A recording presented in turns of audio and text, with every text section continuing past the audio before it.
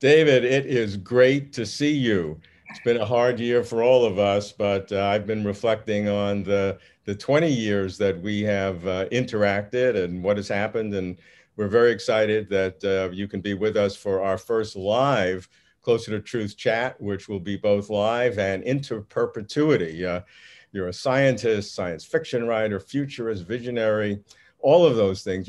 Closer to Truth is about the big questions of cosmos, consciousness, meaning, the nature of existence, and the place of human sentience in it. But today, humanity is confronted with serious global problems, challenges, from geopolitical conflict to planetary existential risk. We all know about it. So I'd like to start because you personify the overlap between existence and existential risk. So let's look for a kind of a near-term assessment. And I'm going to start in the negative because that's the way we all feel today. So what worries you today?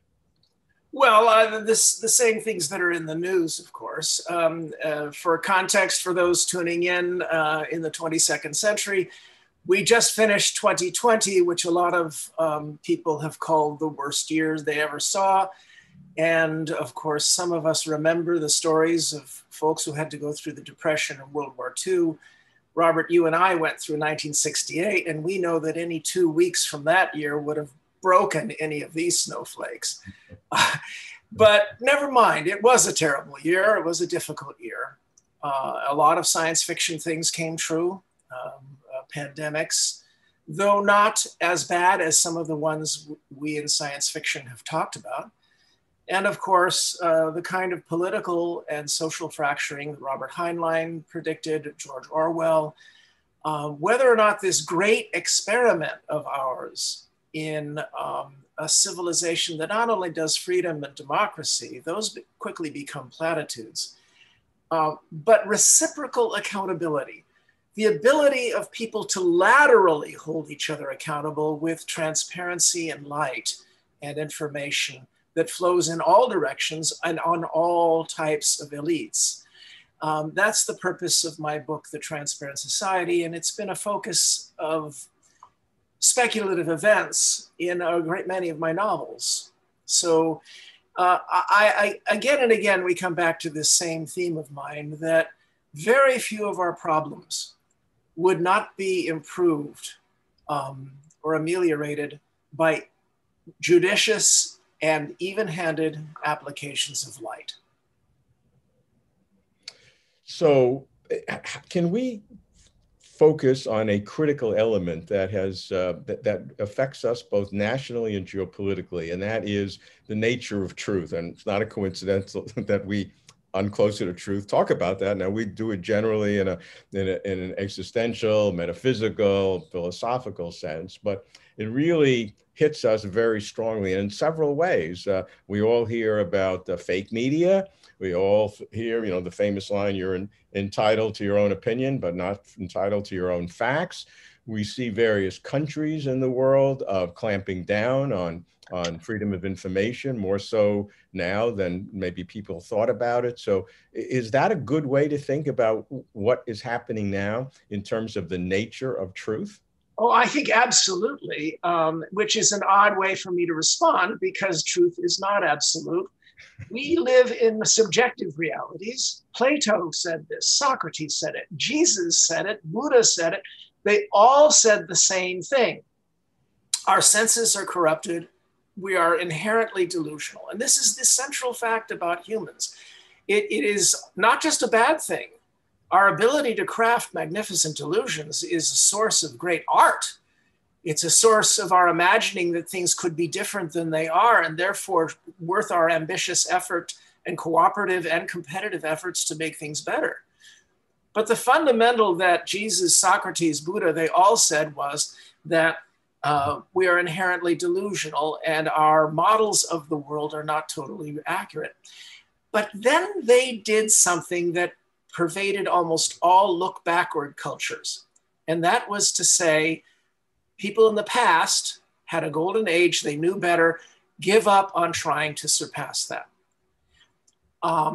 We have an arrogance that was taught to us in the Renaissance, and it's gradually clawed its way upward, to the notion that, yes, our senses are flawed.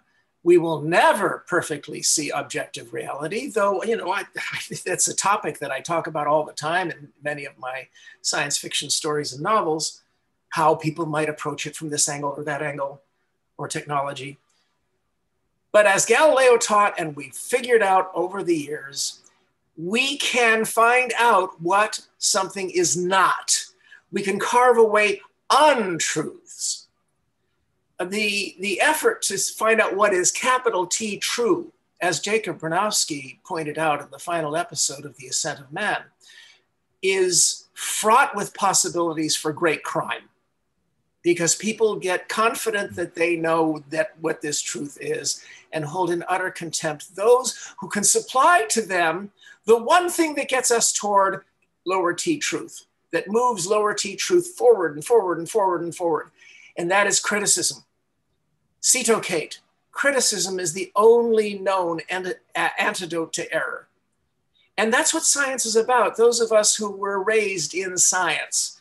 I don't use my PhD or my scientific credentials much anymore, though I'm involved with NASA in some types of research, because civilization pays me more for my fantasies and my thought experiments than it used to pay me to be a scientist. But I was raised in the sacred catechism of science, which is, I might be wrong.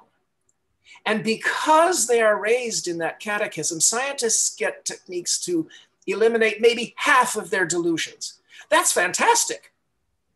But the other half can only be solved by criticism, because the scientists themselves are delusional. And that's what our Enlightenment society has been all about. That's what the Constitution of the United States, divided powers, open markets of ideas, that's what they're all about.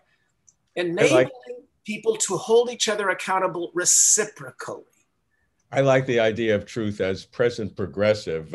Many people who write to Closer to Truth call it closer to the truth. And I have to tell you an inside story that when the first season began in the year 1999, it was planned and broadcast in 2000. The PBS station we worked with wanted to call it Closer to the Truth because they said the audience will want the truth. And I said, I am completely flexible to anything about what we're developing except that one word, the. I will not do this program if I have to use the word the. Full stop. Full stop. Absolutely. Completely right. And that shows what astonishes me is that a majority of our fellow citizens in this primitive era, and we will be called primitive, hopefully, ideally, by our descendants, it looks as if a majority of our citizens not only understand this general notion of reciprocal accountability, but the other great idea of the Enlightenment, which is the positive sum game. The notion that throughout the last 6,000 years, the rule was I can advance and win by making others lose. And that's the way it is in nature. Sure. And there's no reason why we should have evolved the capability of actually grokking, understanding this thing that's pushed in most Hollywood movies, is the notion I can win by helping everyone else to win, but I win a little more. You talk about something called a fact act, which you have proposed. One might think half in jest because the likelihood of passing that is low, but it is an important mechanism to make your point, and you call it pushing back against idiocracy, if I pronounce that properly. You should see that movie. It's actually quite charming. The California Democratic Party a couple of years ago asked me for their convention to concoct a near future science fictional piece of legislation. And I believed then, as I do now, that the biggest problem we face is that the notion of fact has been terribly undermined. It is now a relentless campaign by one of our political wings to demean and disparage all fact-using professions and all fact-checking services. And they aren't entirely alone, because the other political wing does have an extreme element that in its academic poses and things like that, disparages the notion of objective reality, reciprocal accountability, and fact. Now, when concocting this piece of legislation that might help us get out of this, because I believe our enemies have been concocting this notion of getting the most pragmatic and scientific people in the history of our species, a large minority of them, to reject any of the systematic methods we've had for finding out what's, lowercase, true. And I realized that if you set up any sort of a fact-checking service, governmental or anything like that, the instant response will be, this is an Orwellian attempt to set up a ministry of truth. Now, this is actually a good thing done by science fiction. The greatest science fiction stories are self-preventing prophecies, and the greatest of them all, Soylent Green recruited environmentalists, Terminator made us reinspect AI, War Games made us, helped us to, and Dr. Strangelove helped us to avoid nuclear war. But Orwell's 1984 was the greatest self-preventing prophecy, and it tuned all Americans, especially, to think that their enemies are trying to set up Big Brother. And the irony being, of course, that if we just paid attention to each other, we'd realize that all elites are dangerous. But put that aside. This ministry of truth thing has been used against all of our immune systems against lies. So what I tried to come up in the FACT Act, and I'm sure that you folks can find it by putting in my name and FACT Act online, was it has to have the appearance of being competitive. And then people will say it's lateral. It's not being imposed from above, either by a government or by experts, because we all know experts can be wrong. Unfortunately, the mantra now is all experts are wrong. Whee!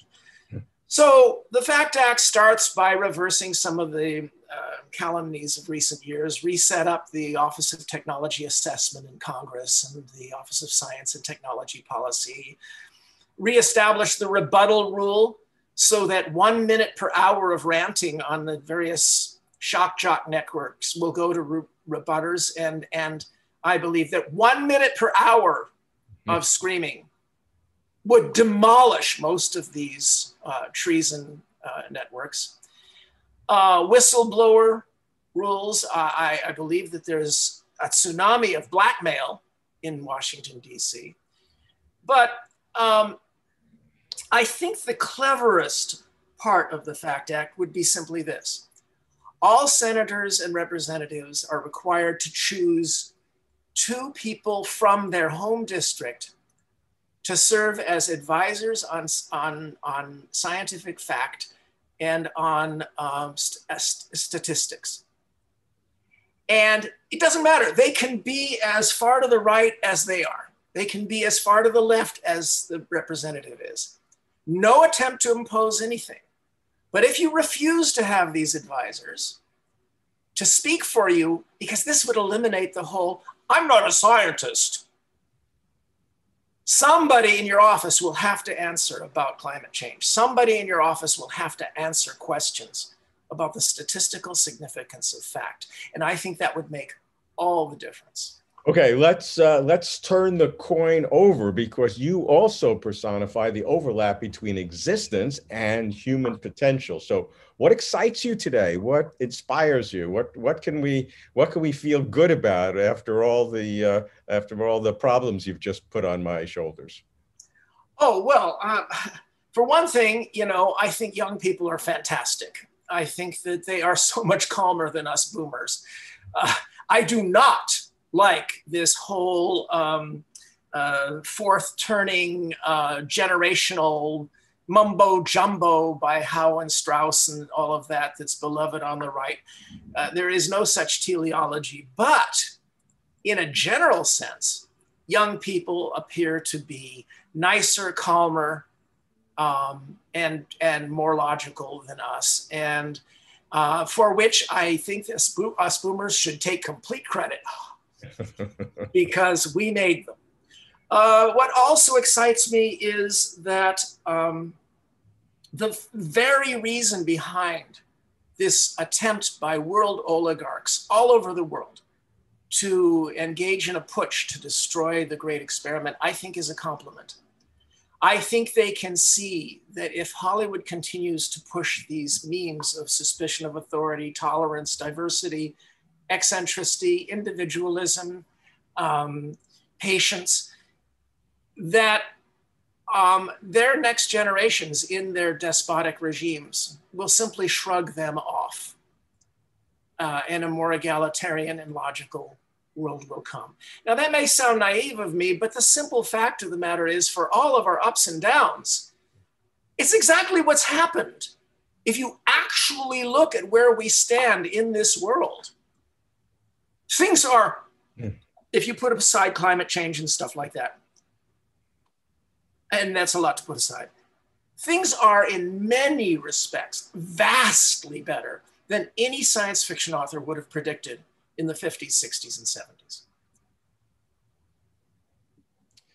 Okay, what I'd like to do, David, is to give you my sense of our relationship and then reflect back on what's happened over the past 2 decades, because the first time you entered my consciousness was on the first season of Closer to Truth. We were taping it in 1999, so that's close to 21 years ago.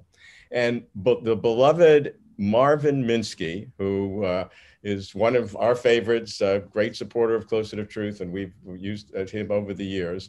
He tragically died a few years ago. But Marvin Minsky, on camera, live, mentioned your book, The Transparent Society. Now, I can admit, at that time, I had never heard your name before. But when Marvin said that, and in such a way that how important this book was, it immediately you entered my consciousness in a very unique way, because Marvin at that time, it was 1999, was showing how the internet would change our society because it would not enable everybody to have this open, egalitarian accessibility to information, but rather it will force groups that we're already a part of to get closer and closer together, and between the groups to get further and further apart. So he used the example that if you have friends in the 3rd grade and then you move away, in the past, you would make new friends and constantly expand, but now you would just keep those old friends. So in reflecting on the Transparent Society over the last more than 20 years since you wrote the book, which was the concept between privacy and safety as one of the major themes. How has your thinking changed over this time? I'm going to turn this fan down. It might be interfering in the sound. As long as you don't get too hot. It's all right. My days of being hot are over. I think that's a wonderful question, Robert, and I miss Marvin. The notion that we would see people use the internet to create little Nuremberg rallies of sameness occurred to me as long ago as 1989 when I was writing my novel Earth. And it talks about that very problem.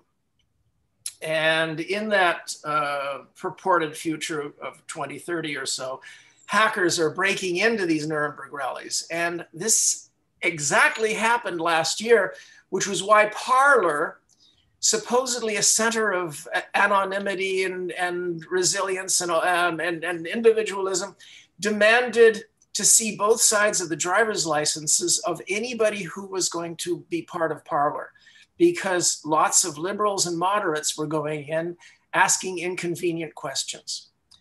So this is a very, very difficult trade-off.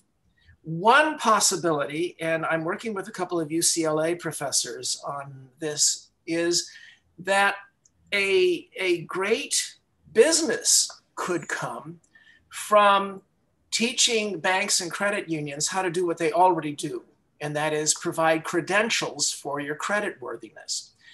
If they did the same thing by simply renting to their clients pseudonyms that they could take online, you could do anything you want with those pseudonyms and people wouldn't necessarily know who you are.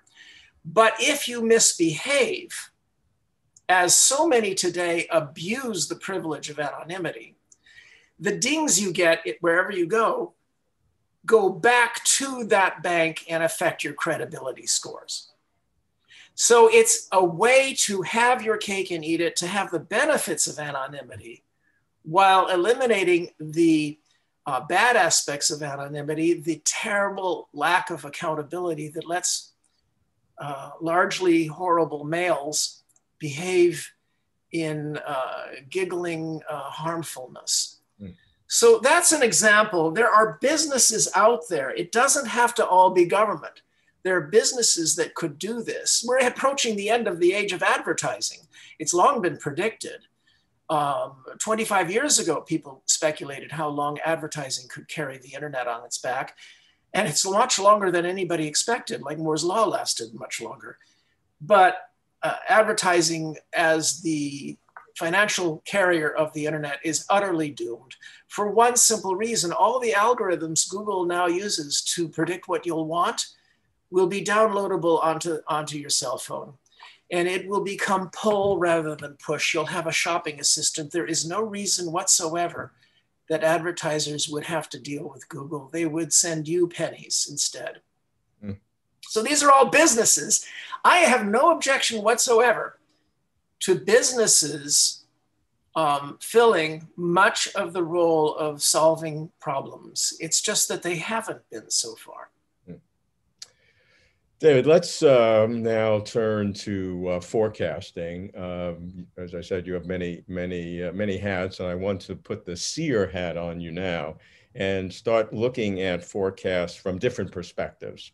The first perspective I want to do is by time periods. Then we're going to do by categories and some other ways. So we're going to have kind of a matrix approach to forecast, not make it simple, may have some repetition, that's fine. So first kinds of forecasts are by time periods. And I want to pick some time periods. And let's start between now, beginning after 2020, 2021 to mid-century. So that's a 3-decade period to 2050, and that happens to be the time period that your book Existence has targeted. And so tell me about Existence. What is it about? Why that title? And what do you see the major trends between now and mid-century?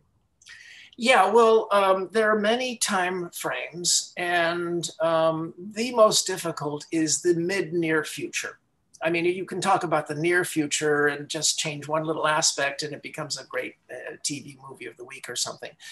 You go a couple hundred years, 300, 400 years in the future, and you can have talking dolphins, talking chimpanzees, like by Uplift Universe, which, by the way, is going to be reissued with fresh, clean, and with new introductions in May.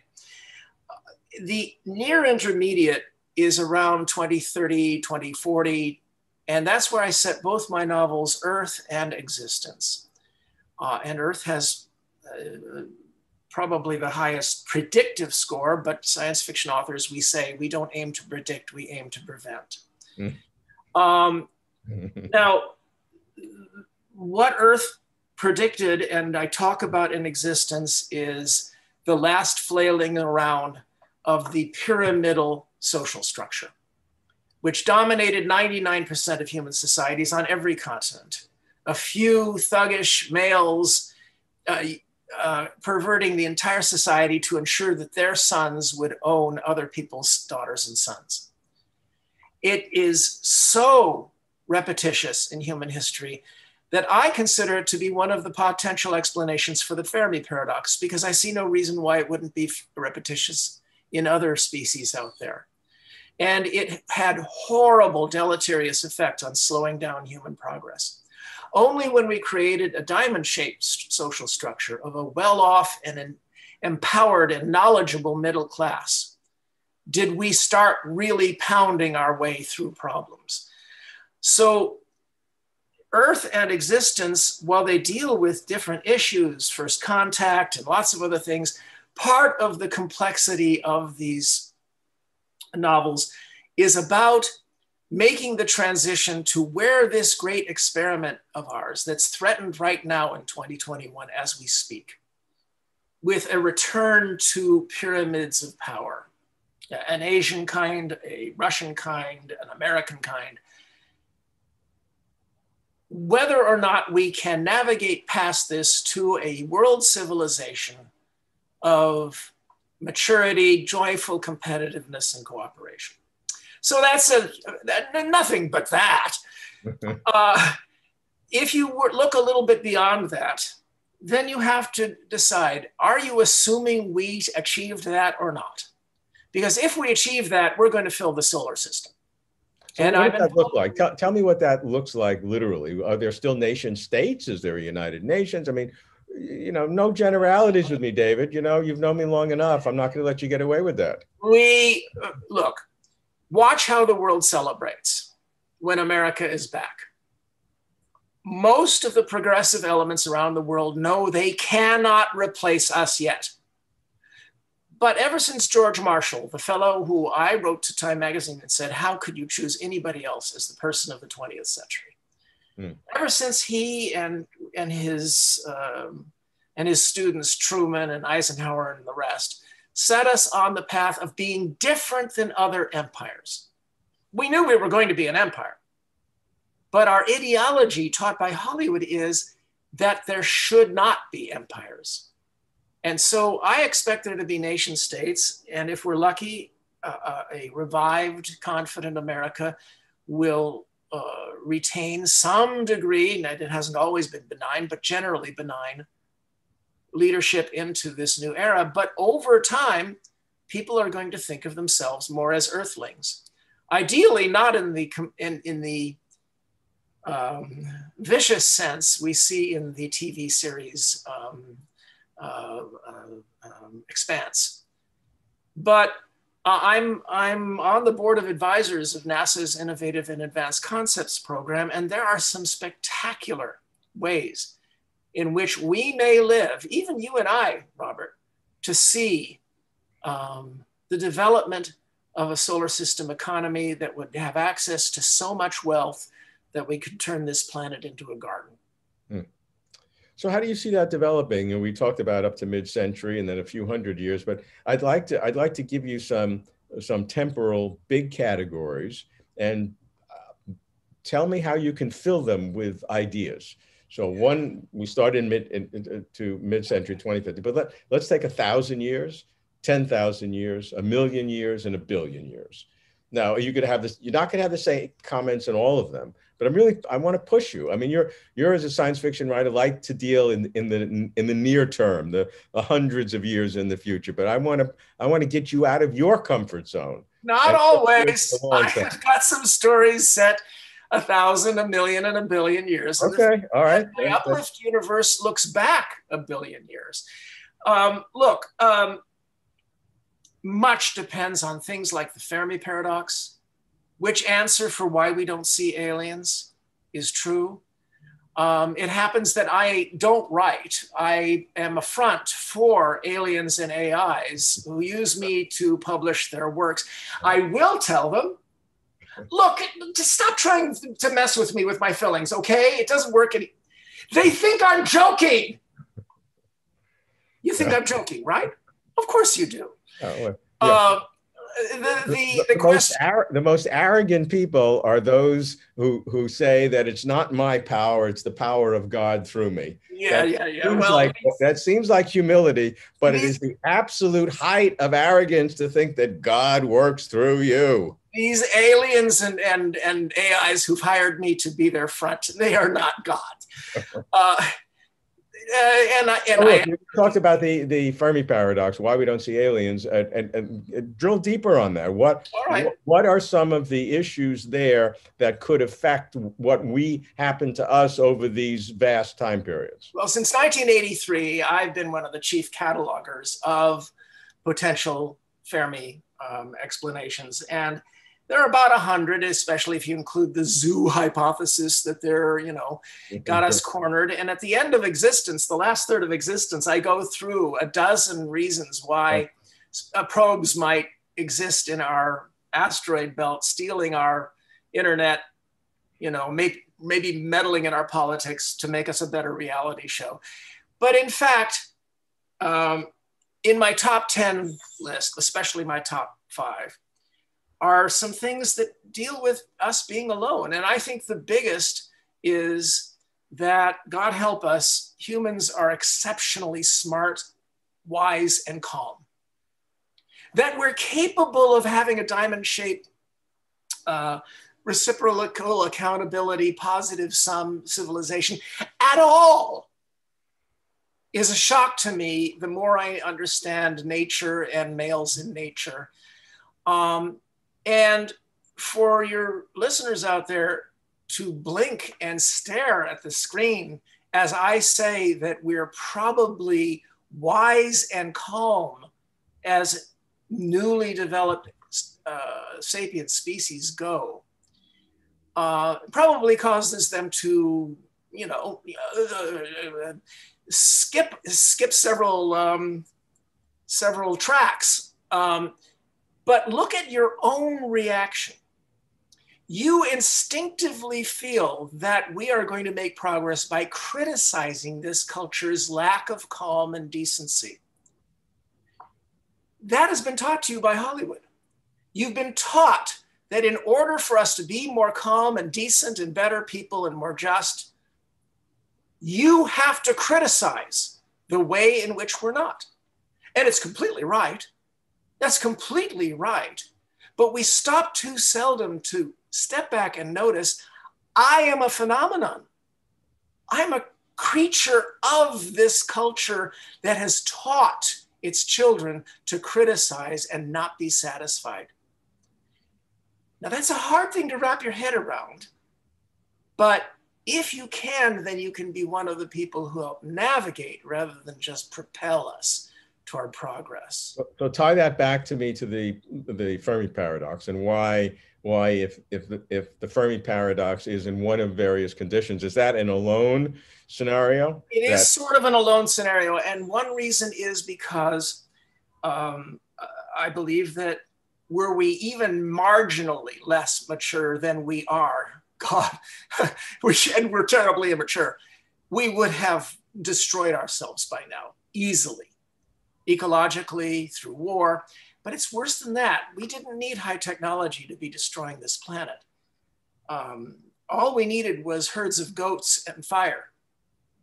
Everywhere that we drove our herds of goats turned into desert. Early irrigation spread deserts all through the Fertile Crescent and so many other places. We were destroying this world just fine when we didn't know what we were doing, because each year the grass was just slightly less green. Now, because we're so smart, in just 10,000 years after we started herding goats and fire and doing irrigation, we can see what we're doing while the earth is still actually pretty nice. We're in a crisis, but if we handle the crisis well, it may very well be that we're the only ones in this section of the galaxy who did. I hate to say this, but that ranks #1 on my list. That other civilizations that came to the place we are before there was that great divider, that they self-destructed? Yeah.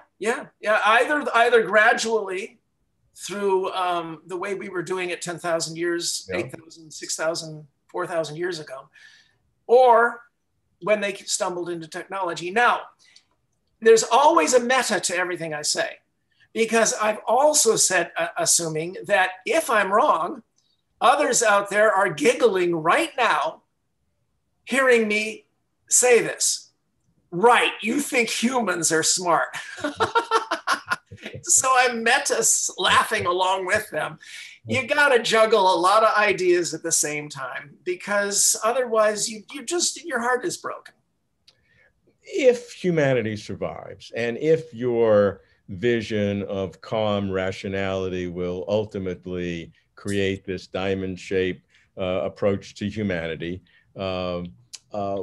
What then, put yourself in that framework, would be the opportunity and the rational, science-based opportunity over these million or even a billion year timeframes? What are those possibilities? Well, diversity. We're heading into what's called the singularity. I'm sure most of your listeners don't need it explained to them. It's the notion that the acceleration of knowledge and the ability to compute will take us along a curve in which everything's unpredictable. And I have been involved in the argument over AI. How do you keep AI loyal when they're going to be smarter than us? Now, Ray Kurzweil says, we're going to go along for the ride. And maybe we will. My friend Roger Penrose just got a Nobel Prize, and his concepts for a billion years from now are absolutely phenomenal. And sometime we should talk about them. They're just wonderful. I think even might be true. But he also talks about the notion that we may have within us vastly more computational power than Ray Kurzweil thinks when he thinks computers are going to cross what we've got in our head. There may be quantum processes, tens of thousands of quantum entities within each human neuron. And if that's the case, then what we do is even more special. And one of the science fiction scenarios that I talk about that might keep us up with the machines is if, as a few people believe, we might be able to unleash in normal people those savant abilities that now mostly occur on occasion in people along the autistic spectrum. Mm-hmm. And there are preliminary signs that that might be possible. When I was 20 years old, I spent 6 months knowing exactly what time it was. Exactly. I would turn around, look for a clock, I'd know exactly, and then it went away. So I had a savant ability for 6 months. Totally weird. No access to it. So the question of how you deal with AIs, they probably will excel beyond us. One of the possibilities I talk about in existence is they may need to be raised as children. They need to go through a physical childhood. If that's the case, then we can adopt them, we can foster them, raise them with human values. And most of the kids we raise do not want to destroy all humans. Mm. So that's one soft landing. Another soft landing is to divide the AIs and have them compete against each other, because whenever you are attacked by one of these advanced, super smart predatory entities called lawyers, do you try to combat them yourself as a human? No. You hire another inhuman, very smart, competitive entity, lawyer, to apply reciprocal accountability. There are so many analogies through human experience for what we're now going through technologically. And I point out a lot of them in the Transparent Society. Mm. So, does that mean that, that we will have to go out of our way to create competition in AI? I mean, we see that in a negative sense between China and the US, but both sides are putting this into as though each is a hegemon and a homogeneous society trying to ramp up the AI against the other, which is terribly detrimental. I've written commentaries and saying the real competition is not AI China versus AI US, but AI US and China together versus AI by itself. Well, I have a commentary that people can look up in which I answered this court intellectual in Beijing at Tsinghua University named Fang Jiang. And he showed a lot of the rationalizations, very clever ones, for why AI should be controlled by a pyramidal, top-down controlling Politburo, because only they could properly control AI. And of course, most Americans can see the flaw in that, and that is that if you've created this pyramidal power structure and AIs are just below the Politburo, That's real easy for the AIs to flip.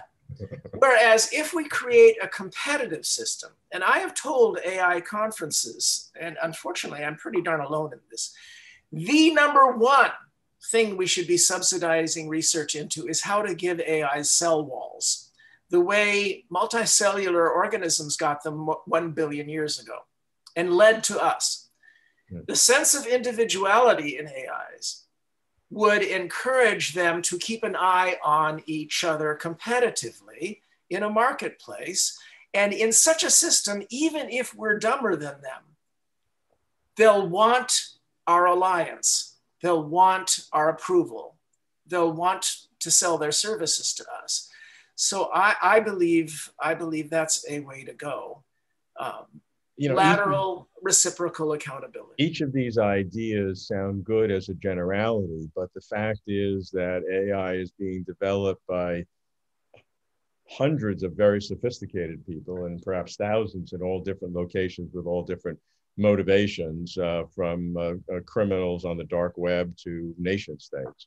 And so in that environment, the idealization of which you propose, this humanistic, capitalistic, competitive nature, doesn't everybody sort of have to subscribe to that to make it work? And if there's a single exception, wouldn't it destroy it?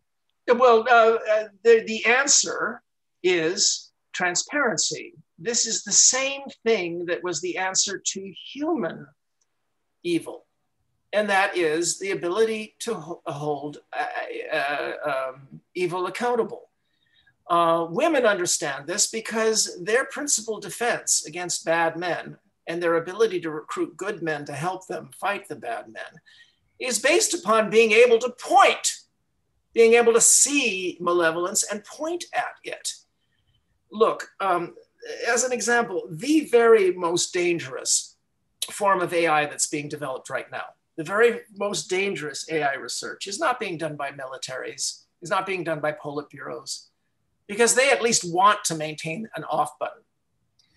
The most dangerous form of AI research is being done by Wall Street.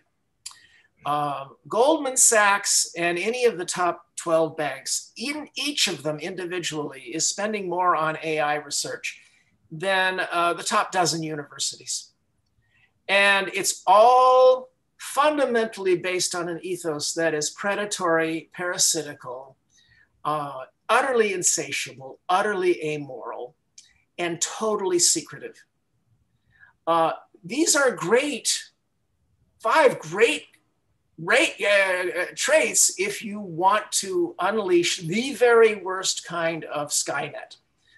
Even the military Skynet in Terminator didn't deliberately install all five of those ethos. So yeah, I hate to beat the same drum, but most of the things that desperately worry us about technology desperately worried our ancestors about tyrants. Both the tyrant lord on the hill and the tyrant gossip busybody who applied lateral nastiness, but you couldn't apply accountability back in the villages of old. Most of the lessons that led to our Enlightenment experiment apply to these technologies as well, and the new threats we face. Shine light on them and we'll be able to at least argue over what to do about it. Look, I think this is your most consistent theme in terms of transparency. I've used that both in a business financial world as well as in a political and intellectual world. That transparency, the acid of sunlight will cure a lot of problems. It's that there's a challenge because all of us want you to be transparent, but I'm going to keep something to myself. And that's the great challenge. David, let's now reverse. Instead of talking about time periods, let me just go through the categories of things that will control our future, and just get your quick reaction to how you see them developing both in this midterm and even long term. So I'm just going to give me 30 seconds on each so we can just get this big picture. Start with genetic engineering. Yes, well, it figures in a lot of my science fiction. In fact, I have more biology sci-fi than I have astrophysics. And genetic engineering is both very hopeful. It led to most of the vaccines that we're unleashing right now. We better have AI if we're going to be doing genetic engineering, because I don't think that human judgment will be able to keep track of being able to model what this or that thing does. But the one form of genetic engineering is uplift, which I talk about in my novels. And I would be shocked if there are not secret labs right now where chimpanzees have had cloned human DNA in them. It's just so like humans to do that sort of thing without deliberation. Okay, nanotechnology. Well, a lot of people are a lot less afraid of nanotechnology simply because they've been distracted by other things to be afraid of. Nanotechnology outside of an aqueous environment has never really scared me. I don't think that nanomachines would be able to replicate themselves by biting into our cars and turning them into other things. But in an aqueous technology, in a world like the oceans or our bodies, there's real possibilities for harm. On the other hand, the possible benefits are huge. And there is one solution that's been offered for a long time, and that is to steer nanotech research with free ingredients that are right-handed chirality instead of left-handed as in life. And if the governments of the world were to make factories that produced these ingredients and gave them away for free to all the researchers, then the researchers would inherently be doing all their research on a type of chemistry that can only be found in these dozen factories. Okay. Planetary existential risk. We all talk about climate change, and we now have pandemics, of course. But what do you see? Oh, well, I've been a Sierra Club member since I was 15, and I'm glad we're going to be moving in a direction where denialism is in disrepute. We have to pass a big test right now, and we have to pass it before the methane that's embedded in the tundra and the hydrate clathrates under the ocean burbles out and puts us past a point of no return. This is an existential threat to our children and our grandchildren. And if it gets out of hand, then we won't make those asteroid mines that would make us all rich enough to turn the Earth into a park. So we've got to act on that. Space exploration over these time periods, how do you see humanity, assuming we get to the point where we have survivability, colonizing the galaxy? Is that realistic? Well, I don't know. There are obviously the Fermi paradox says that it's hard to colonize the galaxy. Well, that assumes that there are or were very large numbers of planets giving forth to our kind of life. No, it's hard to colonize the galaxy, partly because nobody gets out there, or few get out there. But in any event, in the nearer term, I'm known as a bit of a crackpot. I don't think the United States of America should send astronauts to the moon. We've been there, we've done that. It's an utterly, except for some ice at the lunar poles, which may be of use. My thesis advisor was the guy who predicted it would be there. I'm hoping there's a lot of it. But generally speaking, the moon is for tourism. It's not a way station to Mars or the solar system, not at all. And it has nothing but the ice. There are no resources there. And I've just made a lot of people mad. But show me what we should be doing with Japan and Europe is things that no one else can do. Let the kiddies have their bar moonzvahs, doing their landings on the moon. Today we are a man. Fine, it's a nice sandbox. We have other things to do. There's riches out there, and we can be doing that. Specifically what? Oh, asteroids. Yeah. Asteroids are just swarming with vast amounts of wealth. Yeah, you want gold, it's got gold. You want water, that's what we'd go for first. They're asteroids that are almost pure water. And that's how you build a interplanetary civilization. But it doesn't have the romance of footsteps. But that's how we can get footsteps on Mars, which Elon will provide, to turn into a real human civilization on Mars. That brings up the Fermi paradox again, and I'd like you to address it looking forward.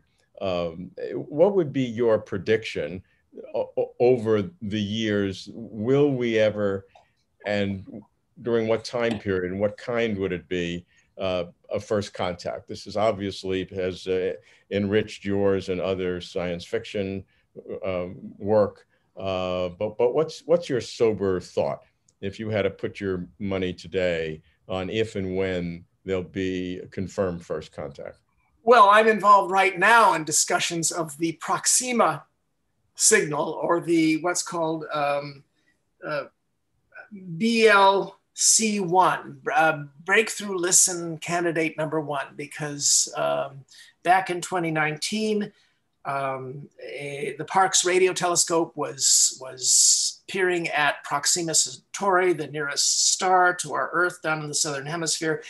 And only later data analysis showed something very monochromatic and coherent with some of the traits that we aren't used to seeing in natural sources. So I'm posting on my blog, Contrary Brin. I'll post about that, an article I've been developing from conversations with these folks. And I would give it, 5%, which is pretty high. Yeah. I'm not actually eager for it for several reasons.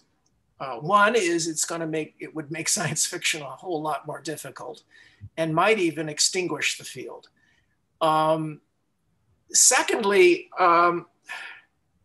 right now, we're in the most dramatic point in the history of our species, having been brought here by the good efforts and well-meaning stupidities of our ancestors.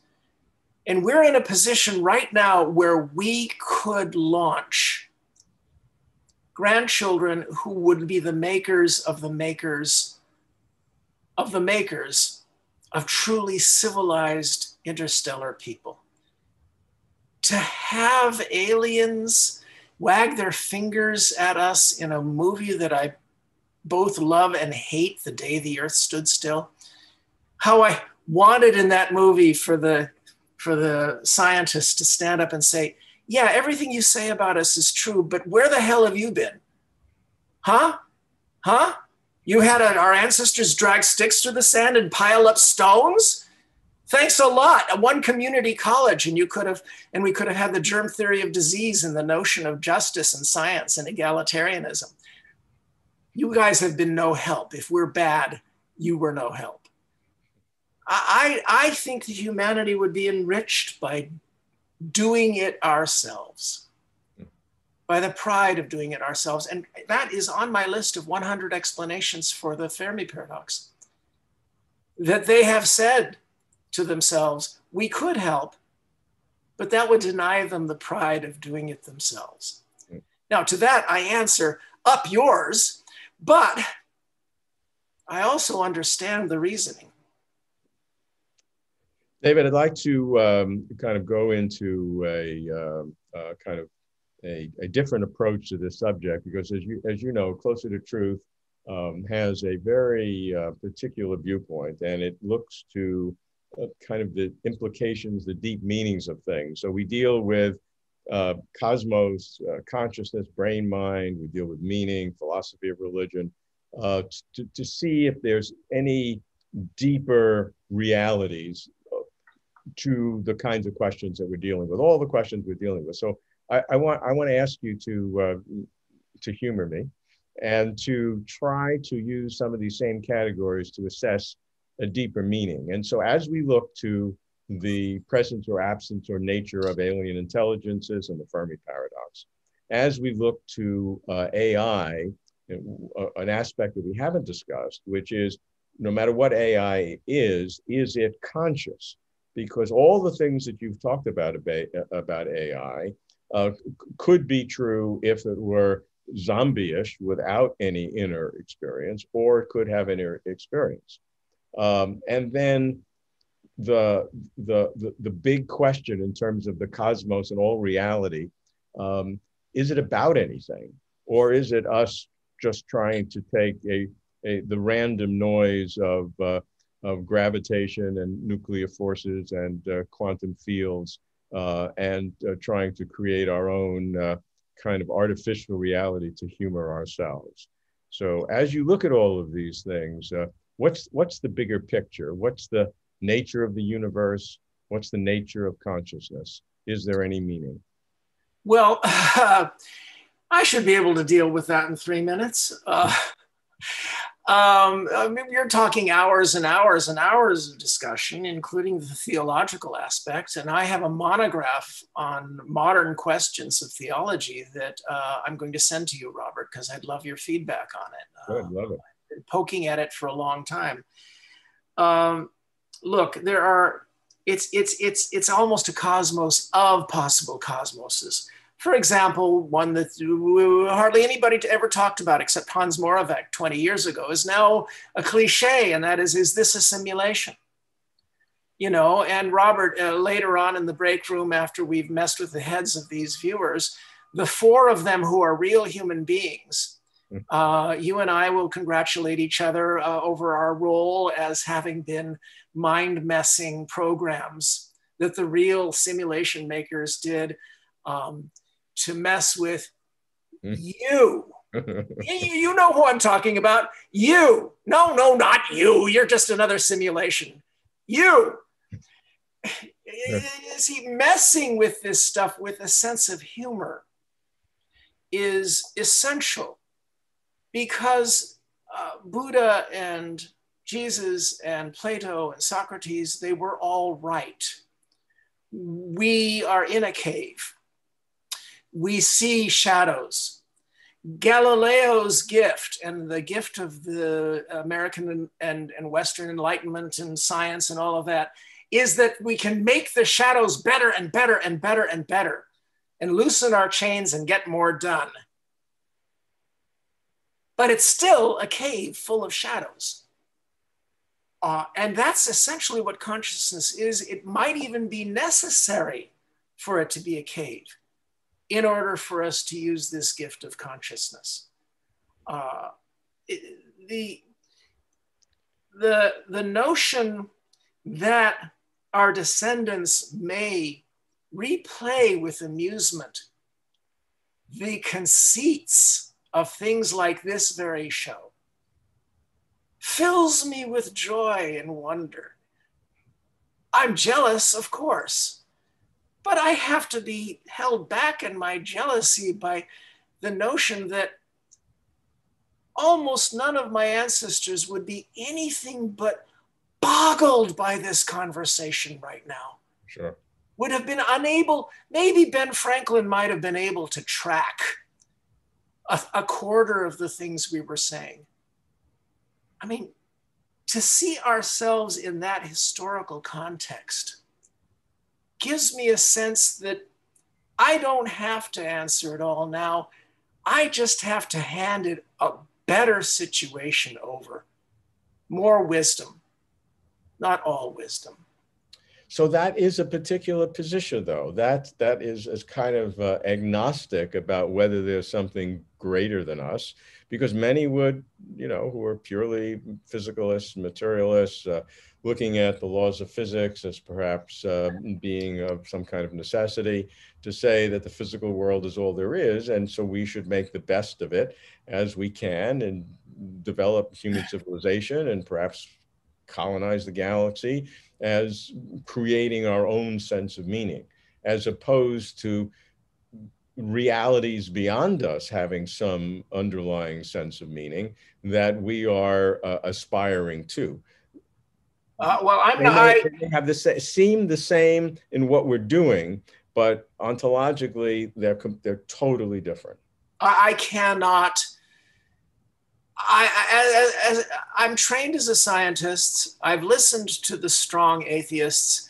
I just can't go there. I just don't. It just seems to me like another set of compulsory certainties. And besides which, as an author, I have to have my foot in both camps. I have to have I look at it by day and night. At night, and this is why I produce so much less fiction now, because I guess I can't stay up as late. At night, I'm a romantic. And I can shout, I can stand on the cliff while lightning is bellowing, and I can bellow at God, like Keats and Shelley. I can do that. But by day, I roll up my sleeves and I say, oh God, what did the genius do last night? And I'm a craftsman. And I don't see why I have to choose between those two things. I can bellow at God while knowing that the great sermon of human existence, when you go outside and you ask him to open the clouds like in Monty Python and the Holy Grail and just tell us what the hell's going on, the great sermon that he always answers with is figure it out for yourself. If he exists, he wants us to figure it out for ourselves. If he doesn't, it's the same damn thing. We have to stand up, and it's hard pulling yourself out of slime and caves and kingdoms to pull yourselves up. And that's what yes, I'm talking to you, that's what you're part of. And you should be proud of that. It's more romantic and just and wonderful than maybe anything. That's why I think we might live in a simulation, because our descendants would say, that was a time of tension and romance and possibilities. I'm going to dive in and be a 21st century person for a week. That, I think, is the biggest reason why we might be simulated. David, here's my commitment. Every 10 years from now until 2050, we're going to come back, maybe more often, but at least every 10 years, the next 5 decades, you and I will be having the same conversation, tracking our data points and seeing how we have developed. Is that a deal? It's a deal, partly because of the implicit health that we're going to get out of that. I prefer 7 or 8 decades, but that's beyond your contractual. As far as I'm concerned, if one thing remains the same, if I sing out from a warped version of Bye Bye Birdie, kids, how did kids get so wonderful? What's the matter with kids today? If I'm singing that every decade, that they keep getting better, I don't give a crap. I'll just blather on for you. Thank you. Well, it's been a pleasure. And I'd like to thank our audience. As some know, this has been our very first Closer to Truth live experiment. We're very pleased to do it. This will be, of course, living forever on closertotruth.com and the Closer to Truth YouTube channel. But thank you all who have participated in the live experiment. We will continue with Closer to Truth, and David and I will be back. Watch for us. And yes, subscribe. Robert, I'm honored that I'm among the ones that Robert interviews, because he goes to the best. Thank you, David. I'll endorse your books and